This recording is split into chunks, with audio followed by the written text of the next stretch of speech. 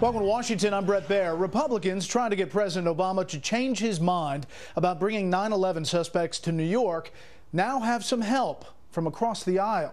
National correspondent Catherine Herridge reports on a renewed effort to avoid a spectacle many feel will be too costly and too dangerous.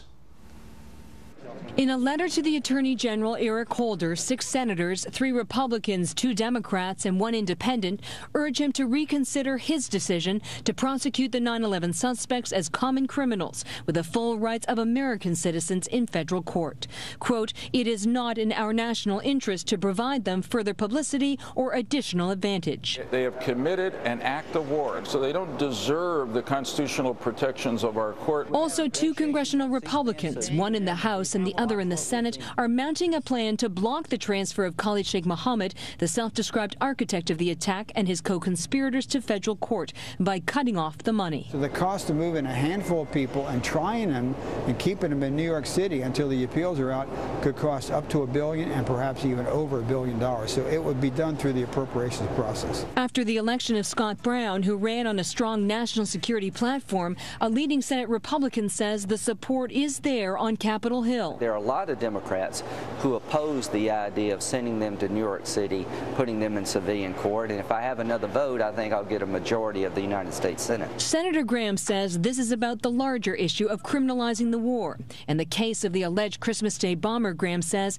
shows the real problems the administration has created by Mirandizing the suspect and forfeiting future intelligence about a real-time threat to the U.S. I think the administration has made a mistake that could bring their administration down. This is one issue where most people don't see the other side. When a Fox News crew sought comment about detention policy from the Attorney General at a recent speaking event, his detail appeared to direct the hotel staff to block us. You need to leave now. Bye. Reed Weingarten has known Holder for 30 years. You know, Eric is a Justice Department guy. He believes in taking cases one at a time and seeing that justice is done. I firmly believe the criminal justice system is up to the task here. A Justice Department spokesman would not directly comment on the growing pressure from some lawmakers to move the trial to a military setting. Instead, Fox was referred to the Attorney General's testimony on the Hill November 18th, where he states that 9/11 was both an act of war of federal criminal law. Brett. Seems like it's gaining steam. Definitely. All right, we'll follow it. Catherine, thank you. You're welcome.